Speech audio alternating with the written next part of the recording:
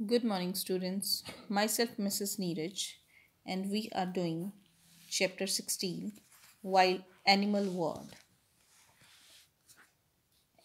We are doing back exercise of this chapter. Yesterday we have done true false part A.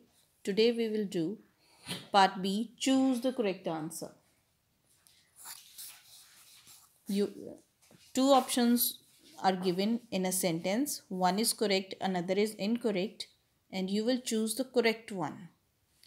Number 1. Tiger, elephant, and fox are wild और domestic animals.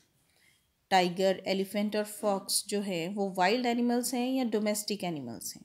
तो these are wild animals. You will circle wild. Number 2. Aquatic animals और amphibians live in water. Water में कौन से animals रहते हैं? Aquatic या amphibian?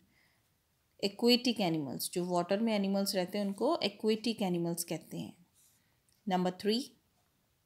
Dog और कैट गार्ड हाउसेस. डॉग्स और कैट्स गार्ड हाउसेस. हाउसेस को गार्ड कौन करता है, डॉग या cat? Dogs. Very good. 4th. We C farm animals और wild animals in a safari. Safari, jungle safari होती है.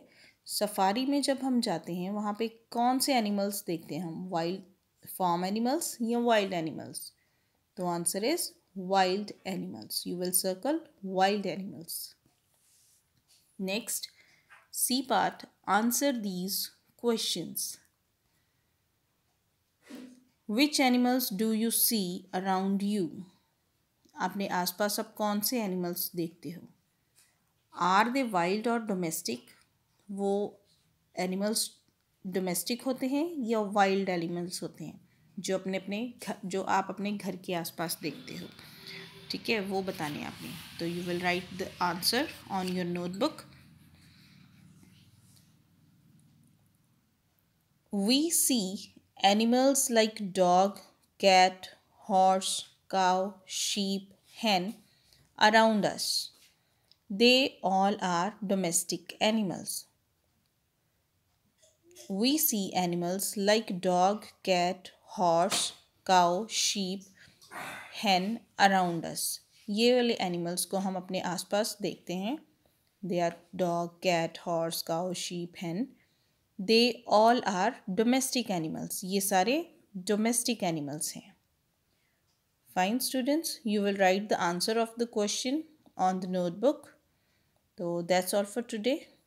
Thank you. Have a nice day.